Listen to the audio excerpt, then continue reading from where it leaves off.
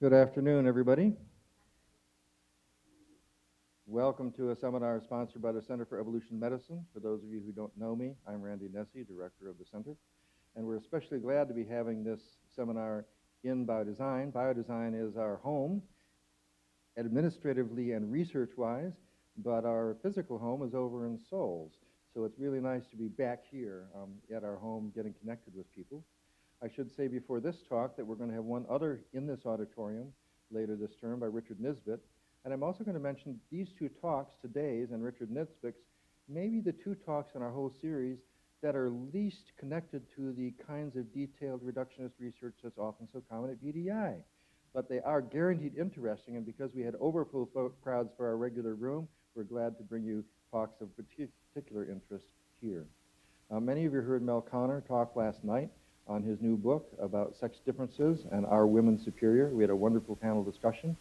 He volunteered, actually he was volunteered, to give two talks during the visit, and I'm so glad he's offered to talk about the paleo diet and its current status. He is actually the originator of the term. In 1985, he and colleagues wrote an article in the New England Journal of Medicine about the paleo diet. Actually, it was about paleo nutrition, I should say. And we're going to hear about what he thinks about this Frankensteinian monster that he created. He has more authority, however, in this area than many people who write about it, because he got his anthropology degree from Harvard and then studied the Kung San in Africa for a number of years, looking at what hunter-gatherers actually eat and what they think about what they eat and how it affects their health. He then, after teaching at Harvard for 6 years, decided to do something either remarkable or foolish or creative or brave. He went back to medical school. And he didn't just absorb everything, he also took notes and wrote a wonderful book on becoming a doctor that I recommend to you. The book that has inspired lots of us over the years is called The Tangled Wing, and I haven't yet mentioned to Mel how annoying I find it when I get on an airplane and I turn to the lady from Dubuque, Iowa next to me, and she says, "What do you do?" And I say, "I do evolutionary medicine." She says, "You really must read this book by Mel Konner. I think it's really but it's really inspired lots of us all through, and I think it's good reading even now."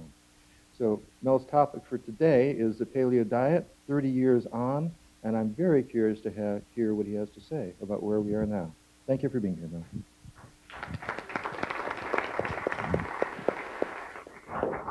Thank you, Randy. You're too kind, and I must say that I've heard that story about the lady in the airplane a number of times. I doubt if it's happened very many times. But yesterday I was talking about sex and violence, and today I'm going to talk about the last thing that people probably feel that passionately about, and that's food and what they put in their mouths. I don't want to make you too self-conscious. I know you're having lunch while we speak here, but this is the mandate that I'm going to try and cover a lot of history and then bring things up to date. So the rise of evolutionary medicine is quite recent. Darwin did not do that. He actually was at one time planning to do it, but didn't continue, fortunately for all of us. And the dawn of Darwinian medicine, as described by G.C. Williams and our own Randy Nessie, this was declared in March 1991, by which time a few things had happened. One aspect of evolutionary medicine is what we call the mismatch or discordance model. And it kind of looks like this in very simple form. You have Paleolithic conditions that we evolved in. A few individuals at the end of a Gaussian curve manifest diseases, certain chronic degenerative diseases under those conditions. You keep those genes, you have a new lifestyle, industrial conditions, you get more individuals manifesting disease. That's the model. I'm not asking you to believe this yet. So diseases like cardiovascular disease, atherosclerosis, diabetes, and so on get much more, even dental caries get much more common. And this is where we stand kind of right now. In the 60s, the hunter-gatherer movement began in anthropology because hunter-gatherers were supposed to be the crucible of the human genome. And we decided, a lot of us, that foragers were really us genetically, and that we needed to understand them in every way possible in order to understand ourselves. So Richard Lee and Irvin DeVore, two of my teachers, published this very important book in 1968 based on a conference a few years earlier in which hunter-gatherer experts from throughout the world gathered and tried to make some generalizations. So very impressive, a hunting major with a gathering minor. It turns out that that's not very impressive. You wouldn't get the job because you have to have a gathering major and a hunting minor if you want to be a bushman kind of hunter-gatherer.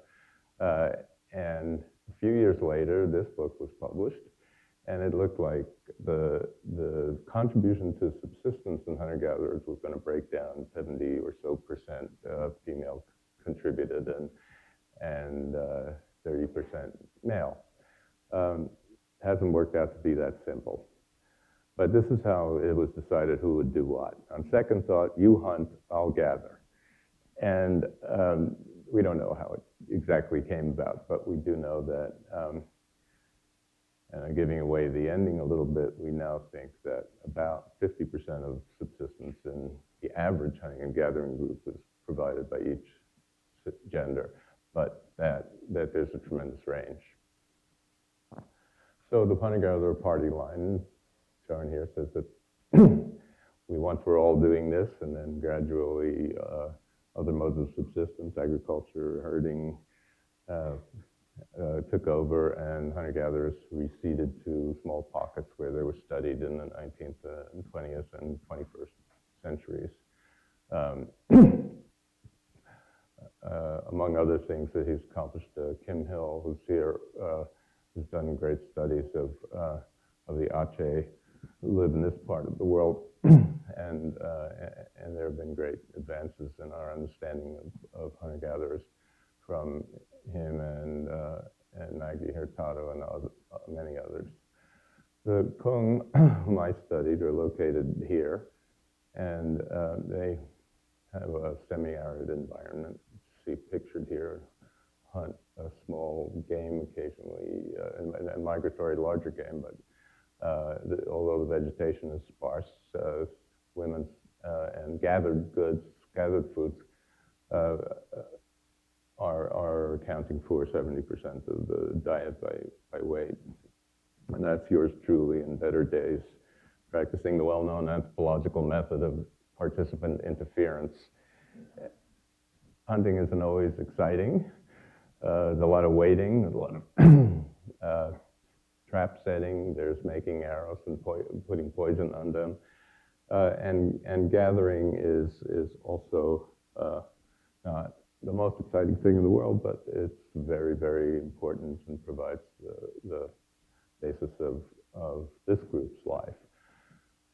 Mongongo nuts are the staff of life. Women walk up about 6 miles on average to mongongo groves, carrying 30, and when they come back, they're carrying 30 pounds of nuts plus 1 or 2 children. Birth spacing is 4 years, and that makes it a little easier to do this. And they're very active and very social in these gathering expeditions. This is a mongongo nut with fruit on it, and this is the breakdown of nutrients in the nut. It is a very, very good source of macronutrients, and again, it's just the staff of life. This is an ostrich eggshell used for carrying water. People disperse into the desert in the wet season, come back to the main water holes in the dry season. And that ability to move and for groups to fission and come back together or re-aggregate to some extent in different ways is very important. This is what you would see if you walked into a Kung village at that time in history. And I personally was doing, this was a multidisciplinary team, and I was doing research on infant development and on the relationship between nursing and this 4-year birth spacing, very intensive nursing pattern for going on for at least 3 years. And the pattern of breastfeeding was 4 times per hour during the daylight hours, and that resulted in the suppression of ovarian function, and that is a very common pattern in hunter-gatherer groups around the world. So what were they being weaned to? And not this. So this is the discordance that we face today. And I'm not going to talk much more about infant feeding, although I certainly think that breastfeeding recommendations have come more and more into line with the hunter-gatherer model over the decades since that time. I don't take credit for that, but it has happened. And these are children learning about subsistence, pretending about subsistence, feeding themselves by digging up a root. And this little girl's got a gigantic smile on her face because she killed a bird. If she were doing that here, she would be referred for treatment. Culture is powerful.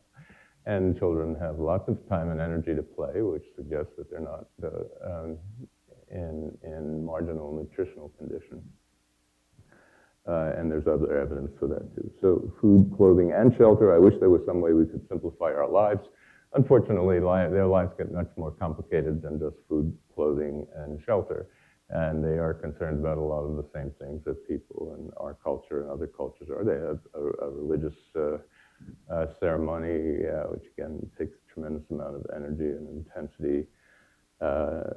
And they devote a lot of time and energy to building relationships. And that's the thing they worry most about, whether their relationships are okay, not whether they're going to get a lion bite that they sort of know how to avoid. But their relationships are very crucial and less predictable. And this is just to suggest to you the fact that a small-scale society like this has the same range of variation in personality as there are more than in this room, for sure, and but the same as, let's say, in Phoenix. I'm talking about range of personality, not ethnicity, of course. And this society did not stagnate or stay the same. It has been subject to a lot of change since that time. So according to Thomas Hobbes, the philosopher, life in the state of nature is solitary, poor, nasty, brutish, and short. But really, it's anything but solitary, very sociable. Poor, but by whose standards, and usually adequate, rarely desperate. Certainly not nasty or brutish, but full, humane, skillful, spiritual, varied, and funny. Great sense of humor in this culture, and it is short for some, long for others, typical pre-modern mortality. I'll get back to that. So here's our first version of ancestral health. Randy was asking me what the Bushmen would think of a Big Mac, and I put in a picture from a New York Times article I wrote about this, and the Bushman is looking skeptical, but actually, in reality, as Randy said at breakfast, this guy would just absolutely pounce on this and think it was the best thing that ever happened to his palate. So, Paleolithic Nutrition, the article that Randy mentioned, was published in January 1985, and tried to, which, strictly speaking, it should have been called hunter-gatherer nutrition, because we're trying to estimate the range of diets and the mean and modal kind of diet in hunter-gatherers and not. And there wasn't very much work from the archaeological fossil record at that time. But here's what we estimated, and I'm not going to go into detail on this because it changed, but certainly it is not only very different from macronutrients and micronutrients, not only very different from contemporary American diet, but also different from the then current recommendations, and you can see that cholesterol levels were not lower, but in the hunter-gatherer diet. But we estimated at the time that some other things considered problematic were closer to the recommendations in the hunter-gatherer diet than to the then current American diet. And we estimated that we understood that there was variation, so the animal to vegetable ratio would range from 20/80 to 80/20, and you'd have different nutrient composition, macronutrient composition in those different combinations. And at the time, we estimated that the right ratio would to represent the classical hunter-gatherers, I'll tell you what that means in a second, would be 35 to 65. Classical hunter-gatherers are the ones who live in a range of environments, including tropical forests like Him Hills, Aceh people, savannas like the semi-arid environments like, and lots of others, but that would have been relevant to human evolution. That is not including people like the Eskimo, because none of human evolution took place in the Arctic, not including equestrian hunters, because none of human evolution took place in that setting. So we wrote this book in 1988. I want to specify to you that Boyd Eaton is the first author on most of these papers for a good reason. He was the impetus and leader in this for most of the then and most of the time since. And this was the response, not to the book, but actually in 1985 to the first article that was published in the New England Journal of Medicine. So check ads for specials on saber-toothed tigers. Cavemen cooked up a healthy diet. Please pass the mastodon. And the caveman diet. This is our editorial in the Washington Post. And they said, so count on at the end, so count on this someday in the near future. You'll look out at daybreak and see people all up and down your street come loping out of their homes wearing designer skins and wielding LL Bean stone axes while every dog, cat, and squirrel in the neighborhood runs for cover.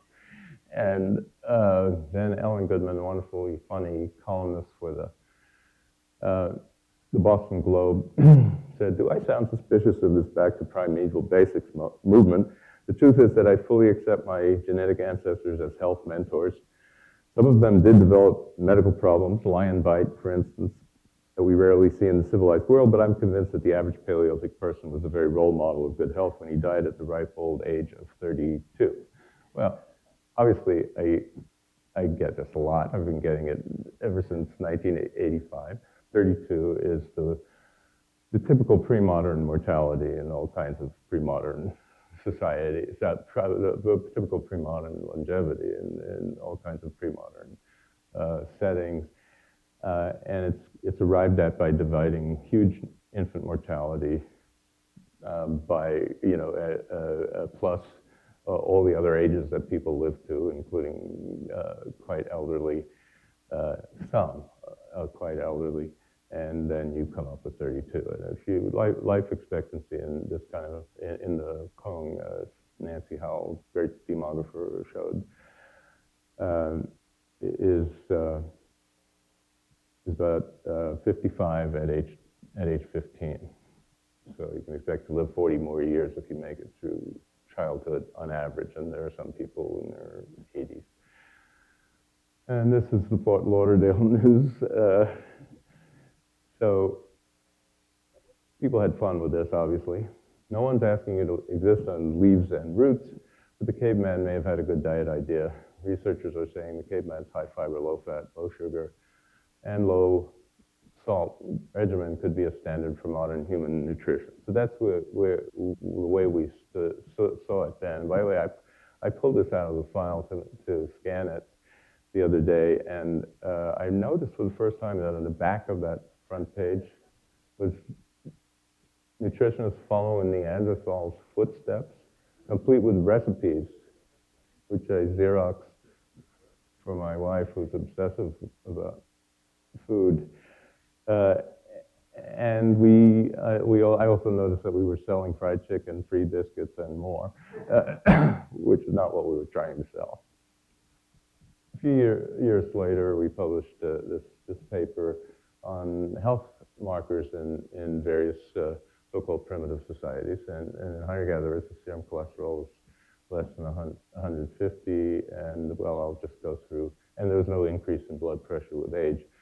So here you have tricep skin fold. This could just mean that they're very skinny because they're not eating enough. But when you look at aerobic fitness, you don't get that idea. They have superior aerobic fitness to Canadians, which we use as a comparison group. And that is not compatible with the idea that they're thin just because they're starving. Diabetes prevalence is extremely low in these populations. And we're not just talking about hunter-gatherers, but also other pre-civilization or non-industrial societies. And this number for diabetes prevalence in advanced societies has greatly increased since 1988 and is continuing to increase. So it's like 15 or so, 18%, depending on the population. Serum cholesterol, look at the serum cholesterol values in hunter-gatherers, even the Eskimo, who are eating blubber and lots of other fat. And in rudimentary horticulturalists, it's not much higher. If you have high serum cholesterol, you're liable to get this, which is a atherosclerotic process blocking some important arteries, and coronary artery disease increased greatly in the 19th and 20th century, but began to decrease a few decades ago. And now it's expected to have an uptick again because of the tremendous increase in diabetes prevalence. Diabetes is one of the highest, most prominent risk factors for heart disease. So we are obviously in trouble. You've heard plenty about this. And this is the curve of obesity over time. And this is the diabetes prevalence. And if it looks to you like the diabetes prevalence is being dragged along by the rising obesity curve, that's correct. And this is type 2 diabetes, which used to be called adult onset diabetes, but now outnumbers in some pediatric practices, certainly rivals numbers, type 1 diabetes, which used to be called childhood diabetes.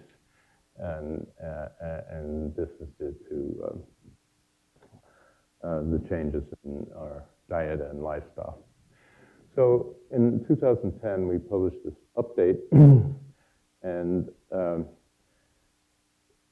we said that human diets prevalent during our evolution were characterized by much lower levels of refined carbohydrates and sodium, much higher levels of fiber and protein, and comparable levels of fat, primarily unsaturated fat and cholesterol. Physical activity levels were also much higher than current levels, resulting in higher energy throughput. And we said at the outset, I'm going to say this repeatedly, that such evidence could only suggest testable hypotheses, not be an automatic guide to what you should eat, like some people on the internet now consider it. But in any case, redefining the diet as best we could, much lower levels of refined carbohydrates and sodium, much higher levels of fiber and protein, physical activity levels much higher.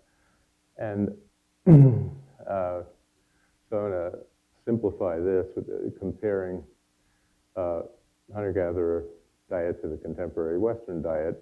You have in contemporary Western, you have higher caloric density. You actually have less energy intake because of higher throughput, less dietary bulk, fiber, and um, refined carbohydrates, more or equal serum cholesterol raising fat, that is saturated animal fat, and less polyunsaturated fat, and an unfavorable ratio of omega-6 to omega-3 fatty acids, and but equal levels of cholesterol intake, and a much different ratio of sodium to potassium intake. And I'm going to qualify that one a little bit. We also looked at, in this 2010 paper, we looked at what had happened to the recommendations since our first papers. This is the recommendations from authorities like the American Heart Association, American Diabetes Association, et cetera, in the 80s. These are the current recommendations. These are the estimated ancestral or hunter-gatherer ones. And here, we were interested in the fact that recommendations moved in the direction of the estimated ancestral diet. So here, there's a decrease in the recommended amount of added sugar, an increase in the recommended amount of fiber. Actually, there was no recommendation in the 80s. There was a change in the ceiling for protein intake. There was a change, a big decrease in the recommended maximum for the recommended daily intake of sodium versus potassium. And in terms of biomarkers, a decrease in the recommended top blood pressure you should have, a decrease in the recommended top serum cholesterol you should have. And in every one of these cases that I just showed you, the recommendations have moved toward the estimated ancestral diet that we put forward. And they didn't move because of us. That's not what I'm suggesting. They moved because of research of completely different kinds. But it's very interesting to see that the recommendations are moving in that direction. So here's how I think about how you should go about this stuff and think about it. First, try and make a best estimate of hunter-gatherer diets. Then you confirm that your estimates with the fossil record. Then you have clinical observations, a long history of them that you try and integrate with that. And you have animal model experiments. And then you have the gold standard, which is in gold here for a reason, randomized controlled trials in human subjects. And you don't get a recommendation until you get past step 5. You just get hypotheses, and even with, I left out, epidemiology, which is very important. In a way, those are clinical observations. But, big epidemiological studies, terrific. They've been very important. But they're not decisive because they don't prove causality. They just prove correlations. And that's why you need these other steps, especially the last one. So that's why I am so incredibly excited to report to you that Paleo has gone random. We have the first randomized controlled trials. And the ones that I'm going to show you, the ones that compare the Paleo diet to another diet are not comparing it to the routine standard background diet. They're comparing it to other recommended diets for people to avoid heart disease or diabetes. And in this case, Mediterranean-like diets. So the Paleo diet in this study by the Swedish group is based on lean meat, fish, fruits, vegetables, root vegetables, eggs, and nuts. Let me not neglect to mention a couple of things here. First of all, I am not talking, this is not a talk about sustainability. I know that's a big concern. It's my concern too, but this is about diet and lifestyle in relation to health. Sustainability is not going to come up.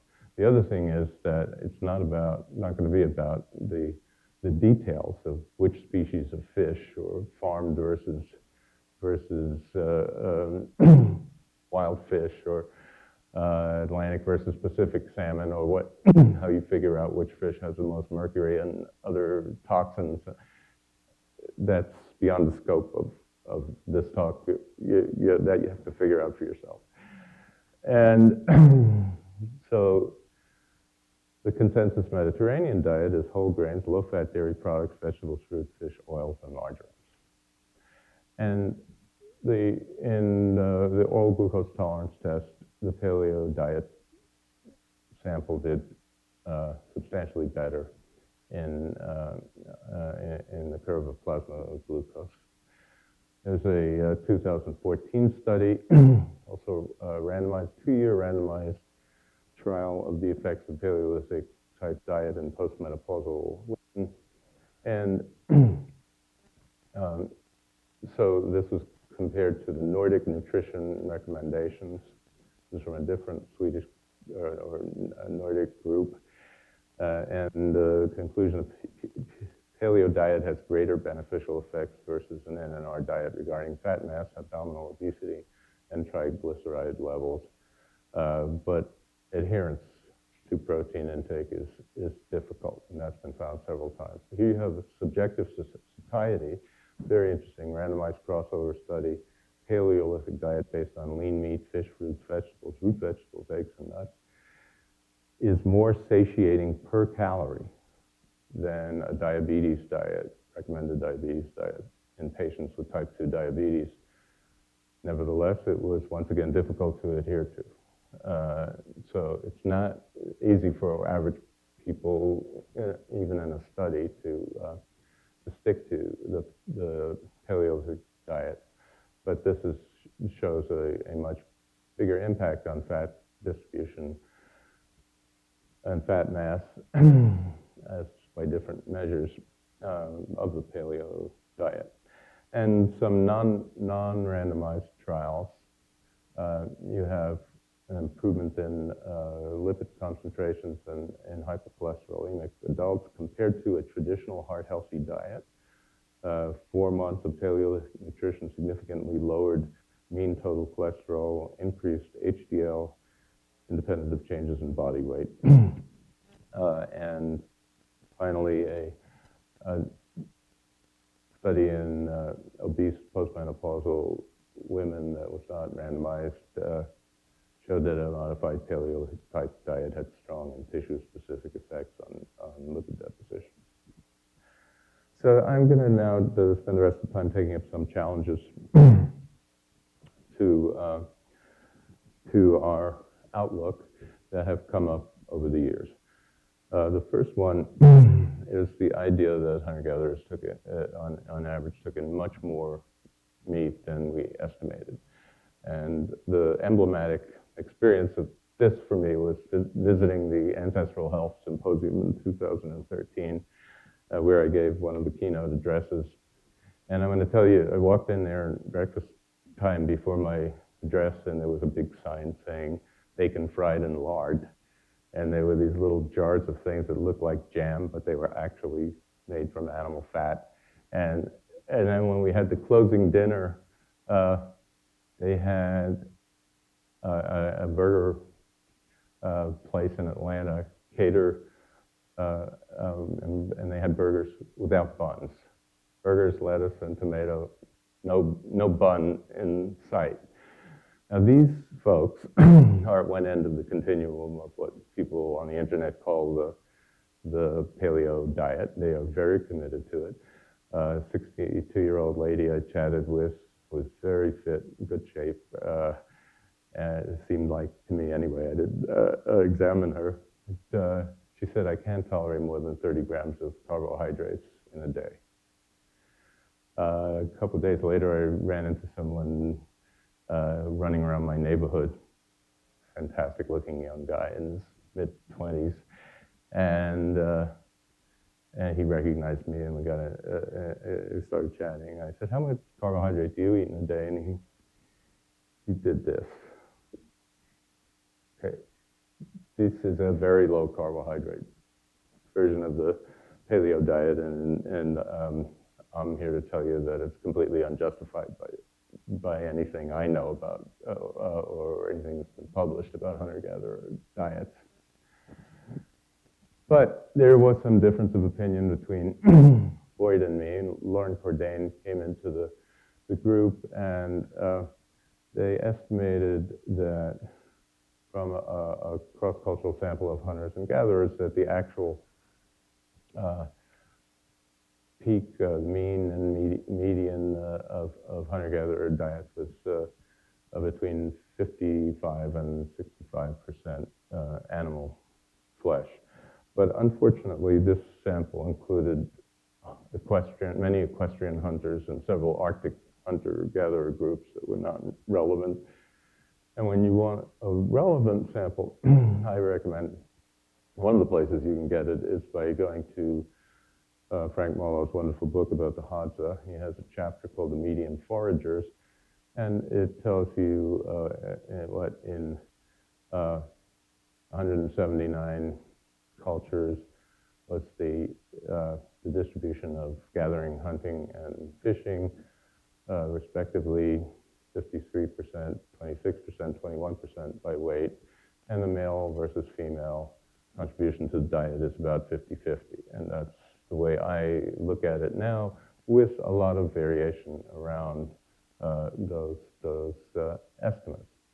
So we took the 1980s estimate and moved it higher, and that's where we would put it now, around 50-50, and or call it 45 to 55%, would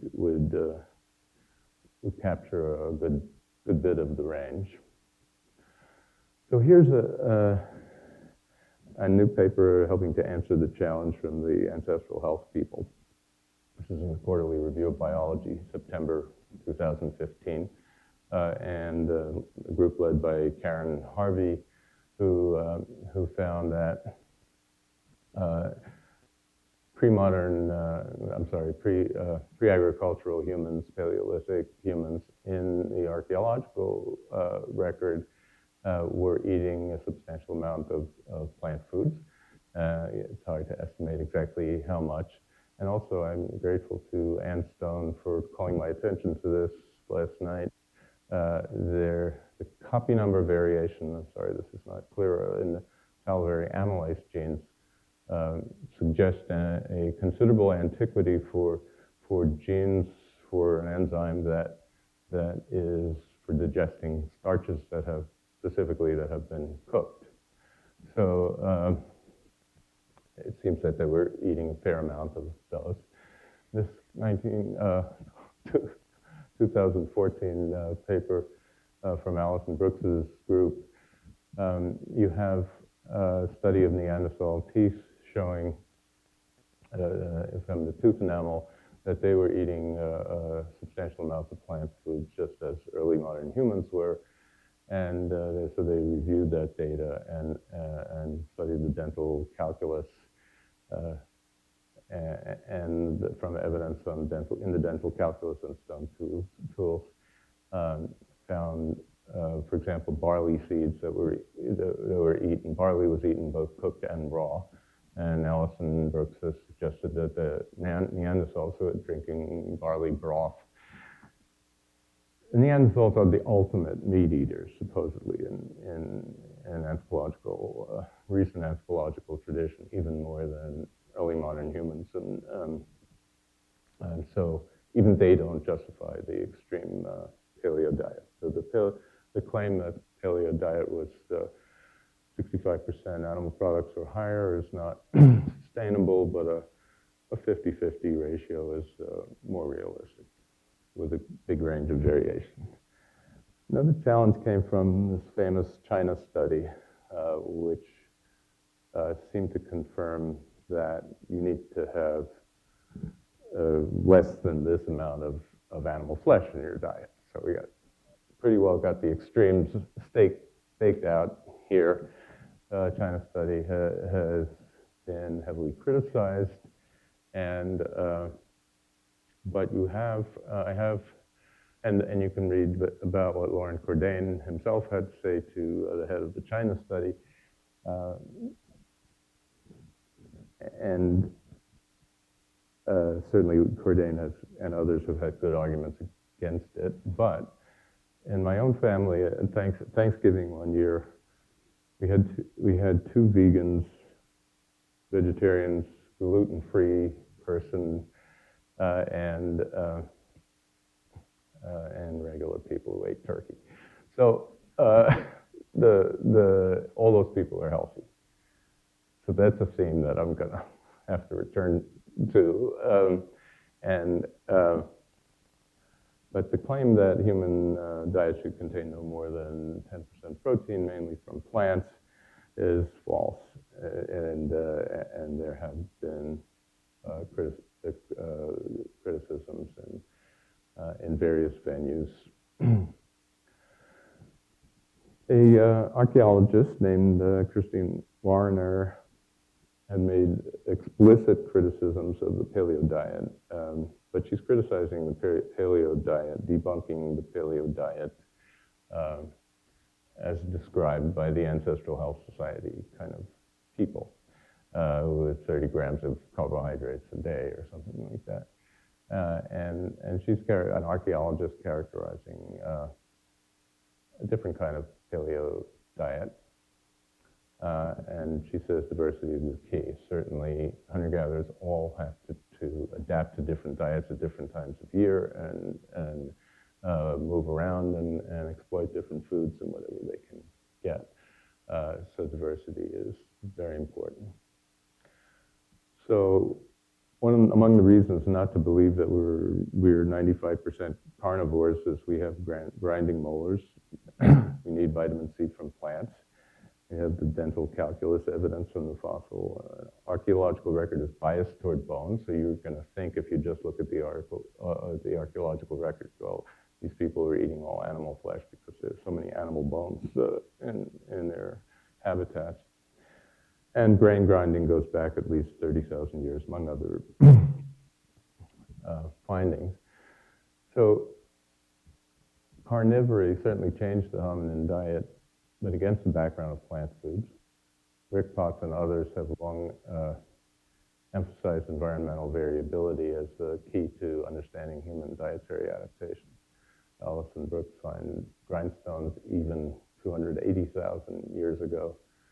Curtis Marion here finds shellfishing 164,000 years ago and thinks it's very crucial to understanding human evolution. And other archaeologists like Mary Steiner point to increased diet diversity at about 70,000 years ago. So diversity is the basis of the adaptation. Curtis Marion talked about how the sea saved humanity based on his research at Pinnacle Point. And he showed that there was a long-term subsistence base that included large amounts of shellfish in this site near the sea in South Africa. And he thinks it was crucial to human evolution. That you have to think about that as part of the story, although there are plenty of places that were far from the sea. And this is where I have to qualify the salt question a little bit. People living near the sea, they don't have a salt deficit. But people living inland or hunter-gatherers are not able to get the amount of salt that we get in a day, which is in the order of 8 to 10 grams, or an order of magnitude higher than the Paleolithic estimates, the hunter-gatherer estimates. So the claim that the paleo diet is bunk is really not true, or rather it's true about a straw man or about the Ancestral Health Society type Paleolithic diets. Now here's a very interesting challenge, which is the finding of atherosclerosis in ancient mummies.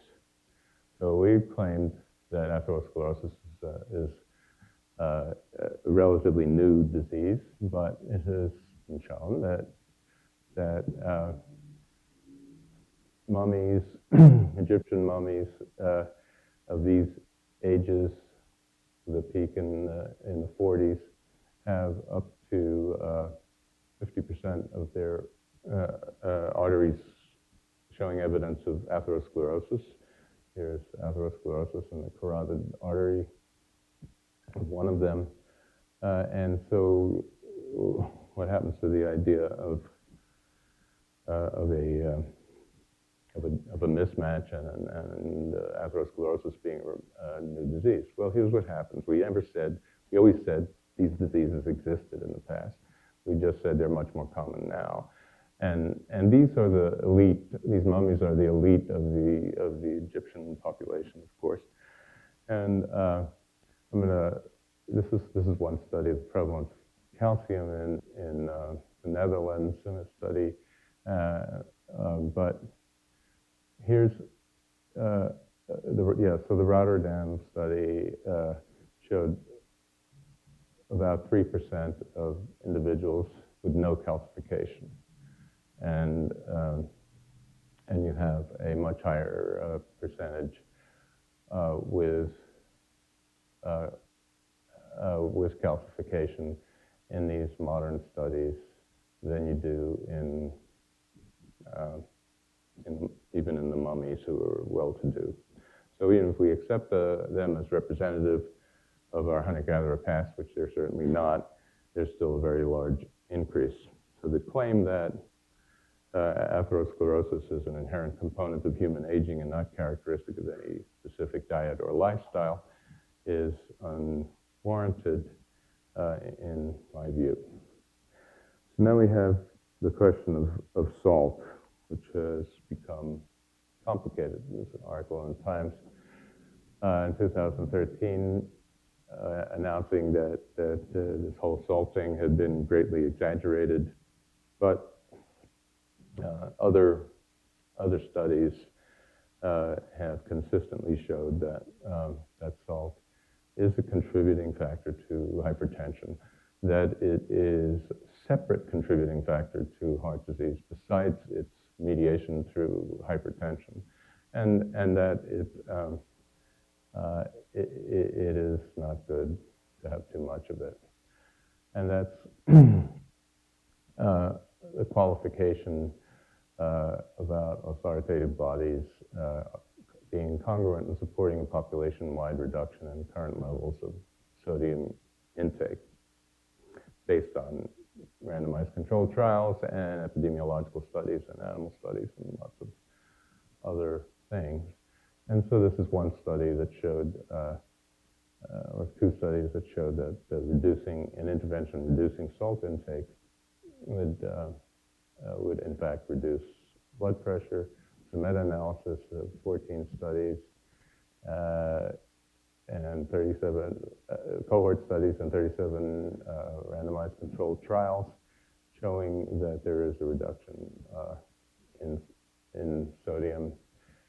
And that high-quality evidence in non-acutely ill adults shows that reduced sodium intake reduces blood pressure. So the claim is that markedly reducing salt intake is not beneficial to health, and that is false, in my view. I will not say that this is not controversial. It is still controversial, but I would also point out that none of the studies have gotten as low as the average hunter-gatherer estimated salt intake level in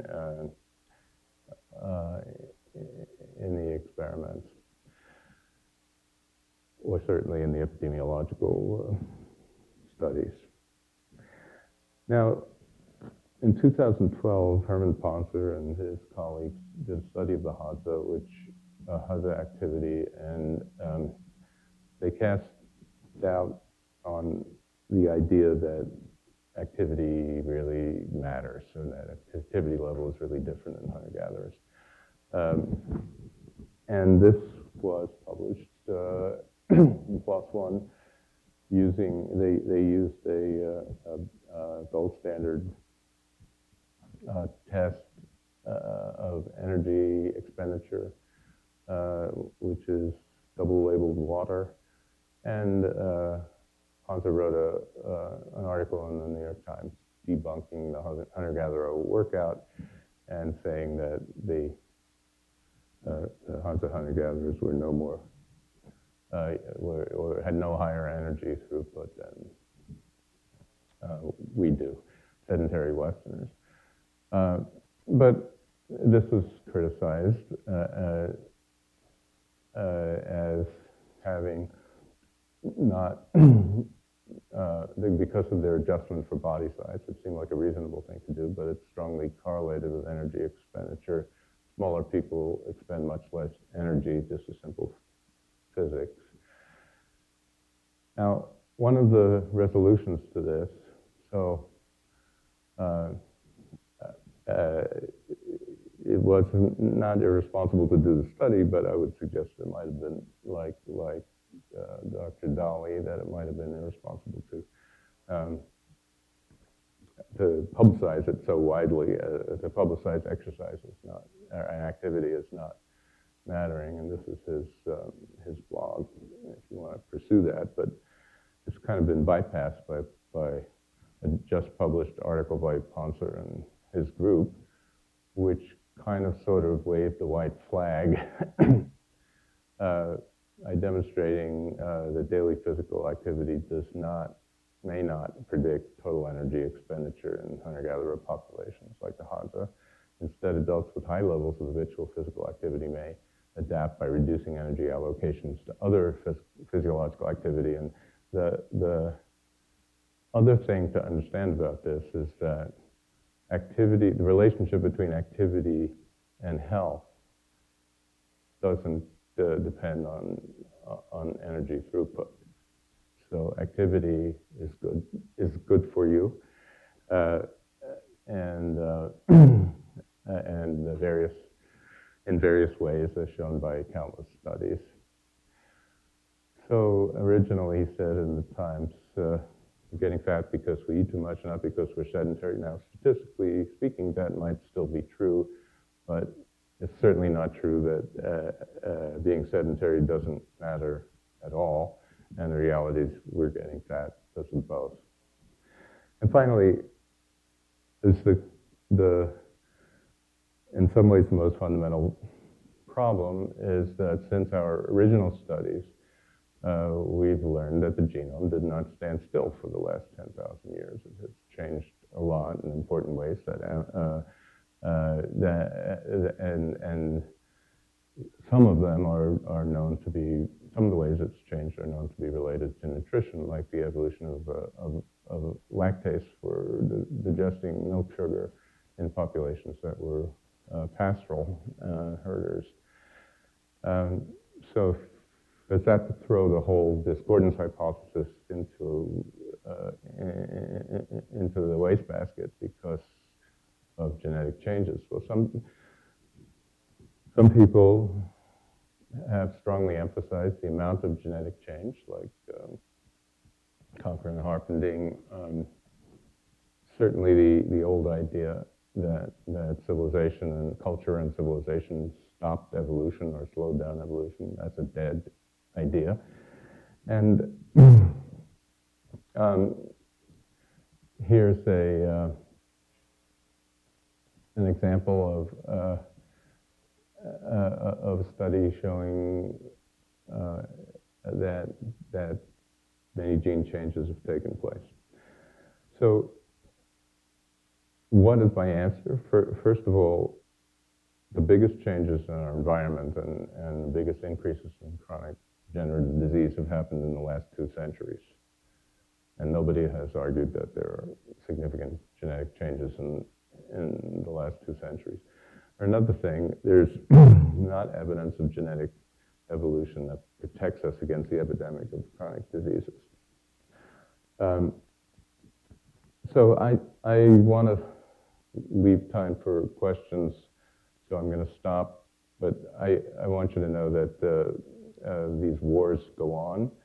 Very low flesh diets are still being strongly defended. Some people have pronounced the idea that saturated fat is bad for you to be dead.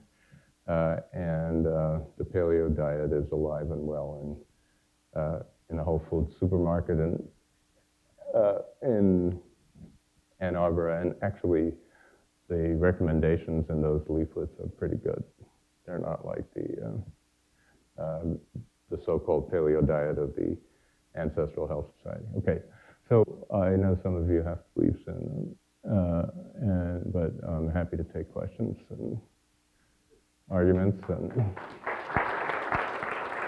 whatever.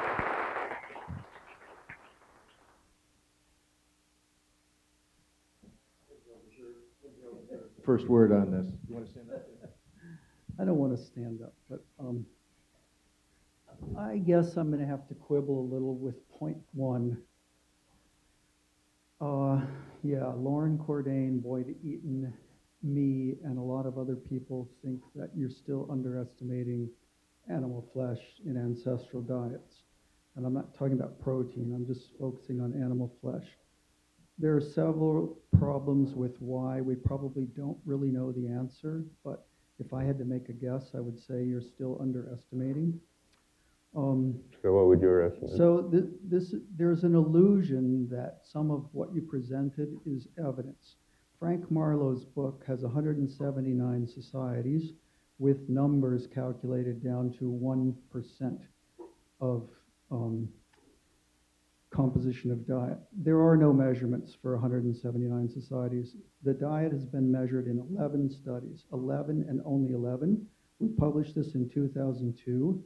9 of those 11 show way more than 50% of the diet, energy in the diet coming from meat. 2 show less than 50%. That's the database that we have to work with. It's actually measured. The rest of it is all hand waving. The biggest suggestion that maybe it's unlikely that plants made up 50% of the diet in most places is simply extrapolating from foraging return rates. John Altman's book is a fantastic example showing that it's not possible that any of the natives in Arnhem Land could have ever gotten 50% of their diet from plants, because when you experimentally measure the return rates from all the available and known eaten plants, and you multiply that out by the number of hours per day that women could possibly forage, you can't ever account for 50% of the diet. So even though these people are no longer living as full-time hunter-gatherers, we can be quite comfortable that more than 50% of their diet was coming from meat. Maybe in that particular environment. I mean, what's your estimate? My final last critique, and then I'll say my estimate. Some of the least meat-heavy diets that have been reported are from hunter-gatherers that were studied during periods of time when large game were heavily depleted.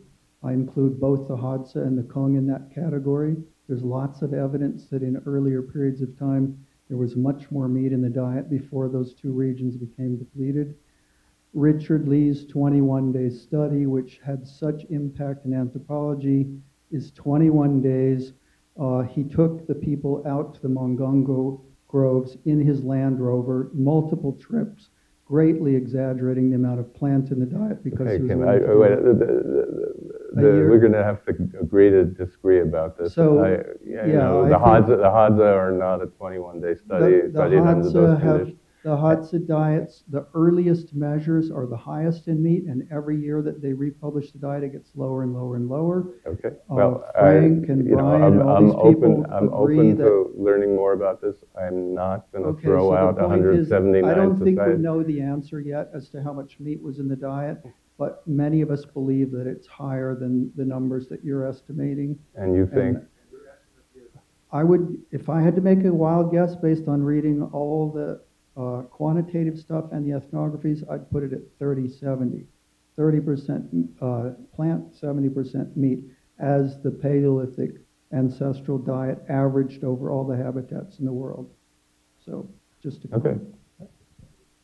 Great. So it is 1 o'clock, so those of you who need to leave, please feel free. On the other hand, I know others of you have important questions, so in contrast to our usual tradition, we're going to go on for another 5 to 7 minutes.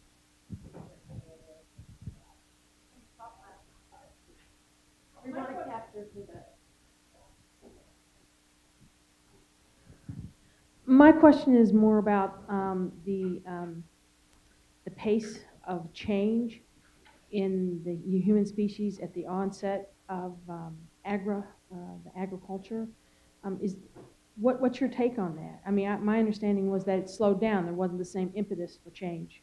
Life became a little easier. Change, you mean cultural and technological change? Cultural. Cultural, yeah. Well, as it relates to what we eat. As it relates to what we eat. Well, I mean, people after the transition to agriculture were often restricted in the range of their diet compared to hunter-gatherers. Their populations increased in density, and they had to keep producing mostly grains in the more complex agricultural societies that we call civilizations.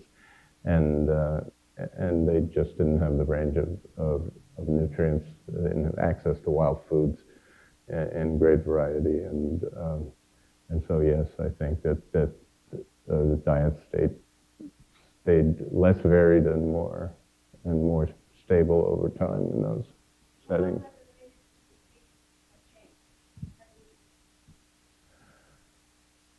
The pace of genetic change. Well, we know there are complex interactions between cultural change and genetic evolution. It's called gene culture coevolution. I recommend William Durham's book on that subject. But in the case that I mentioned of the evolution of the lactase gene, you have a cultural change which then causes a genetic evolutionary process. Most people think of culture as slowing down evolution, but it doesn't have to be that way.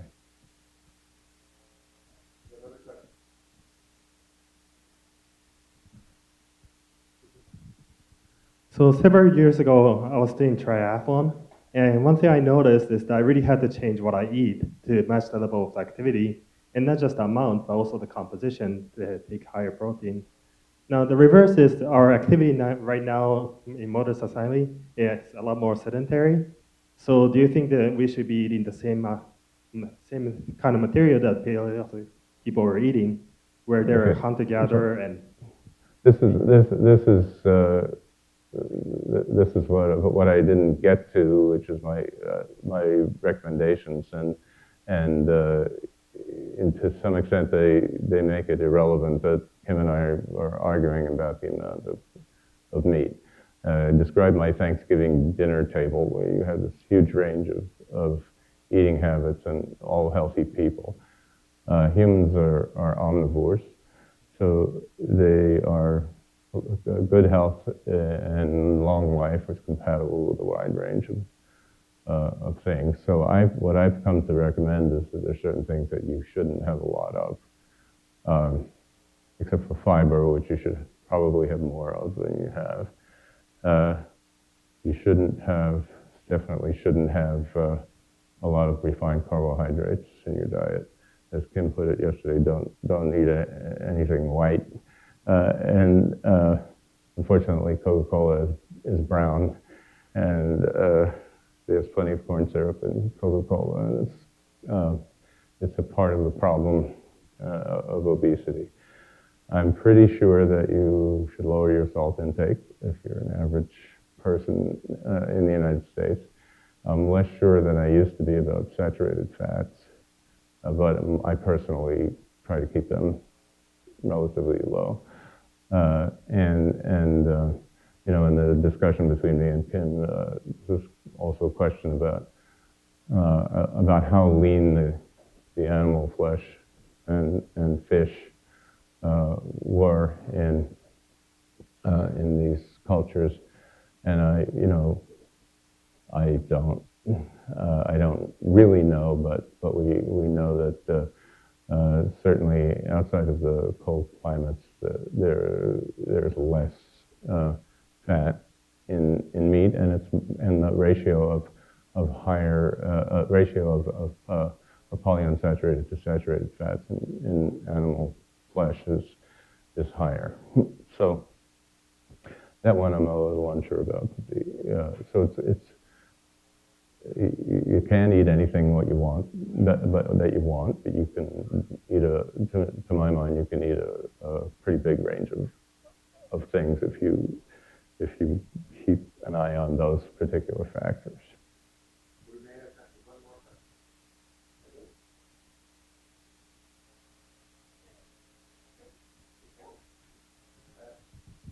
So I guess this builds on that question. Do you think it's, if you took people with the same activities, say whether they're triathletes or sedentary, that something close to the paleo diet would work really well for some of them and not others? I mean, have they done trials about? Yes, I'm virtually sure of that, and that's a very important point. There are a lot of individual differences, and you've got to find your own place in this range. The majority of the human species can't tolerate milk products after early childhood. A very large, probably minority of the species has trouble with gluten, and those are things that you have to find out for yourself. A woman who told me I can't stand more than 30 grams of carbohydrate in a day, I'm not going to argue with her. She's got a diet that works for her. I wouldn't want it, but and then I wouldn't be a vegan like my former son-in-law. But he's very healthy, fit guy. So I'm much less dogmatic about what you should do than I used to be. Just watch certain things. Watch for fiber to be adequate. Watch for refined carbohydrates not to be a big or significant part of your diet, really, and probably watch salt and saturated fat levels. And with that, we stop. Thank you very much. Thank you.